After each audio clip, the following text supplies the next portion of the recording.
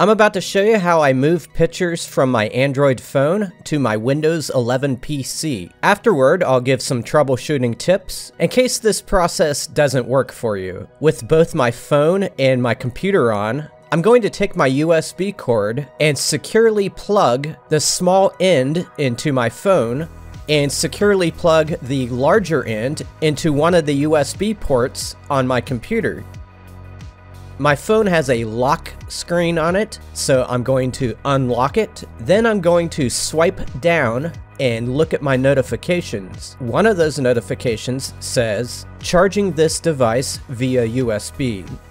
I'm going to tap that notification and then tap it again, which will open up the USB preferences screen. Right now, it's set to no data transfer. I'm going to switch it to File Transfer / Android Auto. Then I'm going to set the phone to the side carefully without bumping the cord. And then I'm going to open up a folder on my PC. And within that folder, I'm going to click This PC. I'm sorry for how blurry this looks. I wanted to zoom in so that you can see exactly what I'm doing. That reveals a device called Pixel 6, which is the name of my phone. I'm going to click on that and then click Internal Shared Storage.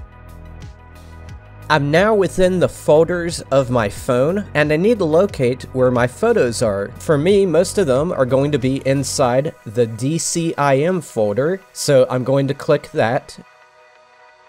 And then I'll click Camera.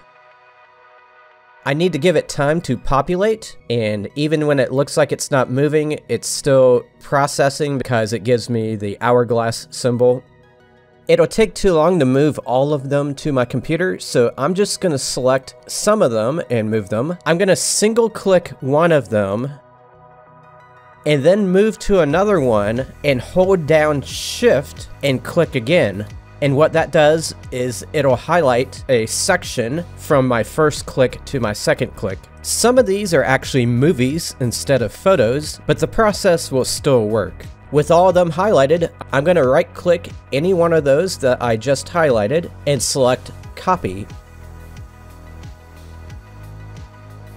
I'm then going to find a folder on my computer to move them to. I'll go ahead and move them to my Pictures folder, which is off to the left there. So I'll go ahead and click that. And then I'll right click the white space within that folder and click the paste icon.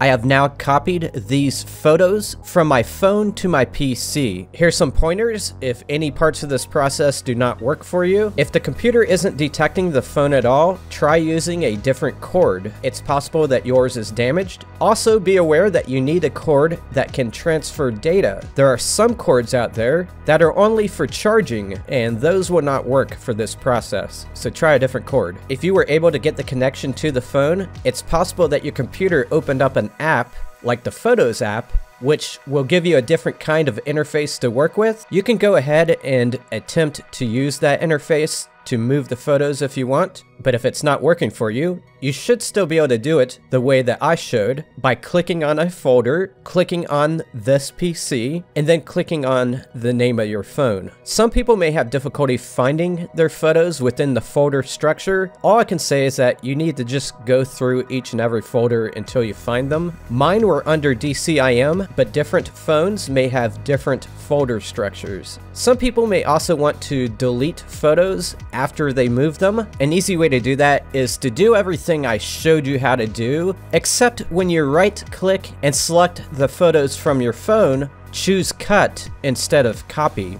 By choosing Cut, it'll move them off your phone and into whatever folder on your computer you choose. I wish I had more tips to give you, but I can't really battle test this process without going out and buying a bunch of PCs and a bunch of additional phones. So I do hope the video was useful to you. Thank you for watching.